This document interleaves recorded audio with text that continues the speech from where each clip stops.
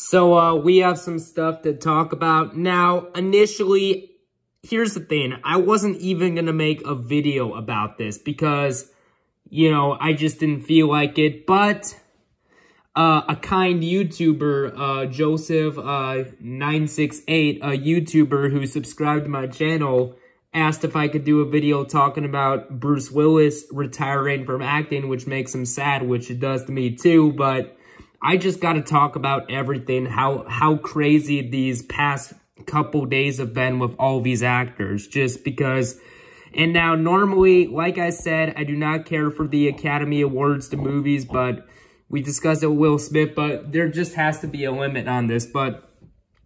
And of course, as you guys know, Will Smith, Will Smith, we all know what happened. He got so mad at the Oscars, he literally slapped Chris Rock across the face. Yeah, he slapped Chris Rock in the face, which all of us know that, but like, I just think that he had some really bad mental health and that he just wasn't mentally stable.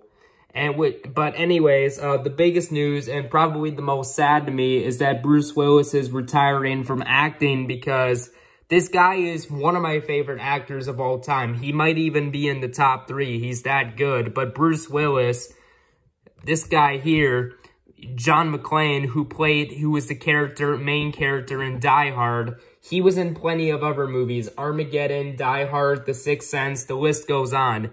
Unfortunately, his daughter texted that he has a serious medical condition called angiopathy.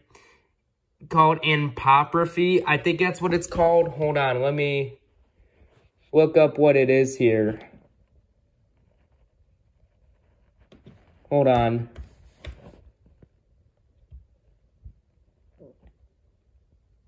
He's suffering from aphasia. That's what it was. He's suffering from a condition called aphasia, which it's a very serious mental condition that makes you not have the ability to talk and you lose the ability to speak, and just, it's really serious. So he's retiring from acting, and it's not clear if it's permanent or not yet, but if this really is, and I don't know if it's curable, I don't know if there's a cure for it or not, but really sad about it. Bruce Willis, if you ever watch this video, if it's not treatable, I'd want you to know that I want to thank you. Thank you for giving us so many awesome movies, so many awesome best of all time movies, and just your work has meant a lot to me and even my sister, and you're my sister's favorite actor. So, it's really sad, but if you do, if it's not treatable, like I said, it's been a nice long career, and thank you for giving us all the awesome movies and stuff, and it's really unfortunate what happened. But now we get into the big one. Ezra Miller, the actor who played Flash in Justice League, got arrested at a bar in Hawaii.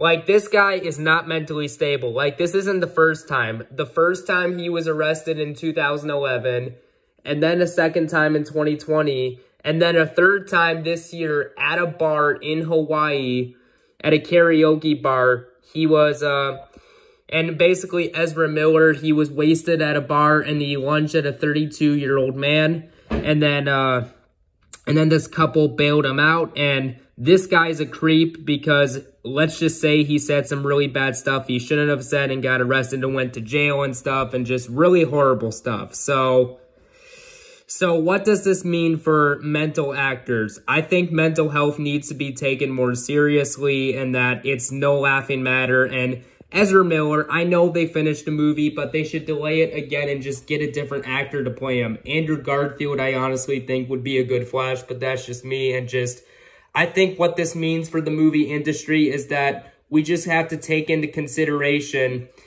all these actors' mental health and, you know, stuff like that. And I hope all of them get better. So yeah, that was the news for today, and I hope you enjoyed it.